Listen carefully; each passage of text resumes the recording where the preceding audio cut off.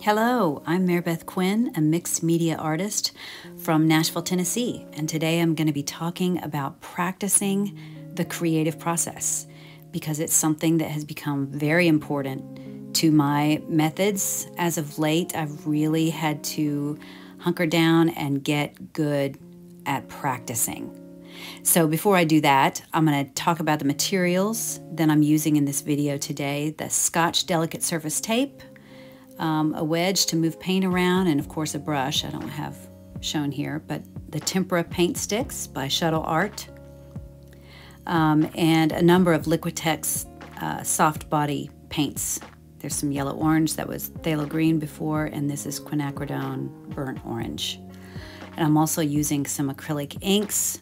All of these will be listed in the description below with all the colors that I use and various details about it. But here I'm off to a start. These are just paintings that I tape off a piece of mixed media paper and I just experiment. I practice at just being in the process. They're not meant for sale. They're not meant to be beautiful. They're just meant to try new movements. You know, we get habitual with the way we move with a paintbrush, just like any other habit we create. And so I try moving in different ways. I try thinking in different ways. And mostly I try thinking about my process in different ways. Because one thing I have noticed is that, like many artists, I think I look at what I produce and go, oh, I don't have talent for this. Or on good days, I might say, oh, I do have talent for this. When really, now I see the necessity to really think of it more like we might look at someone that becomes a pilot or a doctor.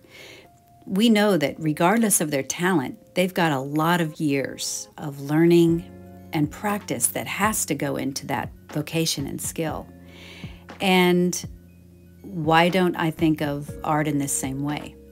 So I've really had to work with the way that I think about it, how I approach it, the devotion that I have to it, and really practice thinking in new ways, because this is a necessity. If you really listen to successful artists, they will talk about the amount of time that they spend just honing their craft. And if we're deciding within the first year of painting that we don't have the talent for it, that's really way too early. So this is the box where I'm just sort of going through and showing all of the practice paintings that I do. And I keep them in this box. I go through them regularly and I just think about different marks. I think about what I learned. I think about what I like, where I want to go next. And I just keep producing, because that's what practicing is.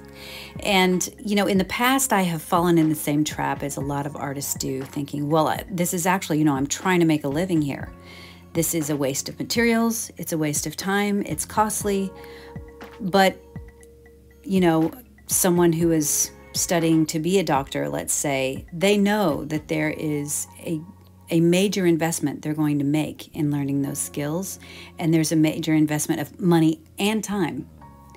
And they go through years of training for that. And why should I expect this vocation, this adventure that I'm on, to be any different? So, here is another avenue in which you can practice. This is my sketchbook.